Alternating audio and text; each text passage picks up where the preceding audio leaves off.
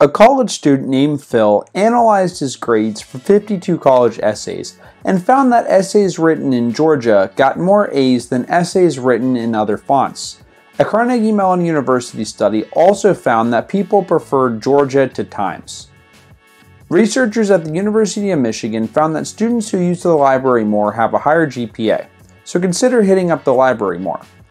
Researchers at Kent State found that cell phone use is associated with lower GPA, so it wouldn't hurt to try to keep your cell phone away more, even though it can be hard. Now, an easy hack to use is to print out your lecture slides before class. A study found a slight increase in test scores for students who downloaded and printed out slides before class.